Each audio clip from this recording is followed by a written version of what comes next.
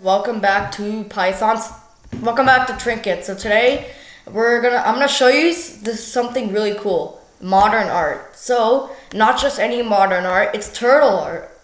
So the first 3 steps of this code is importing turtle and then making it T. So every time you see T dot, it's basically turtle dot. And then random import. So we can do random things like colors. And the shape of the modern art is a turtle here. So that's why I put T dot shape turtle. And then we're gonna define random colors.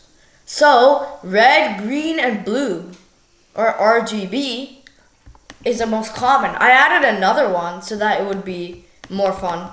And then you have to put the color as these. So select the colors as these. And then it picks randomly any of the 4 colors at any time. And then random placement.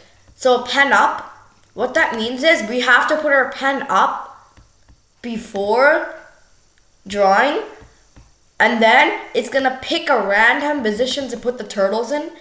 We're going to that position, and then we're putting our pen down. So it goes to select a random spot, and the pen has to go down.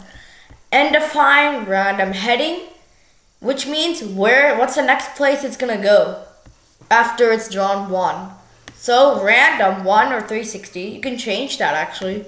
Set heading to that heading place. Set heading to parentheses heading. And now we're gonna make a loop. So how many do you want to draw? For line range, 100. Random color, random place, and stamp. So we're calling the functions. So 100 means 100 different turtles will be drawn. So if you click this, we got a bunch of turtles. See they're different colors, random colors, and they're different spots at different times. You can also do this with squares, hearts, triangles, if you can do it. And I'll show you a rectangles one soon on how to do it. And see, you'll draw 100 turtles. Keep going till you draw 100. Let's wait till it gets there.